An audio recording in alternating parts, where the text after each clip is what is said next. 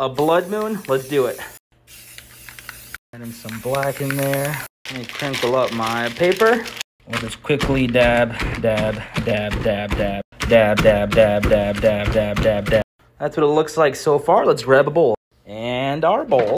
Let's place it right in the middle. All right, let's black out the entire canvas.